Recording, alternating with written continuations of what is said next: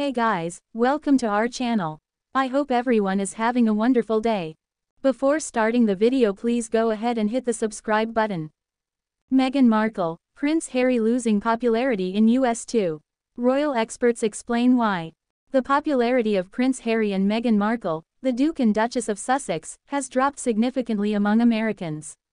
The couple moved to Montecito, California in 2020, and since the release of their Netflix special and interviews, their support seems to have dwindled.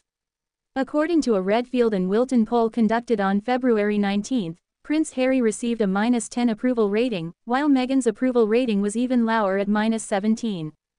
The couple's negative ratings come amid controversy over Prince Harry's admission of drug use, as documented in his interviews and memoir.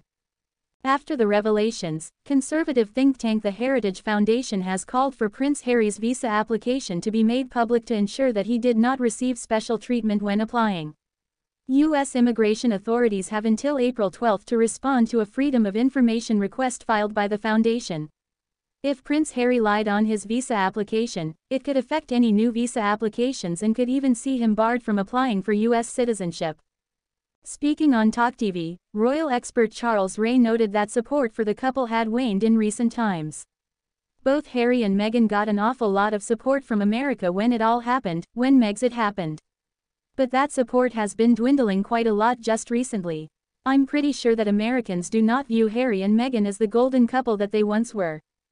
The Duke and Duchess of Sussex have faced criticism in the media and from some members of the public since stepping down as senior members of the royal family in 2020. However, they have also received support from others who believe that they have faced unfair treatment from the British press and the royal family. Thanks for watching this videos. Please subscribe our channel for more update news. Thank you.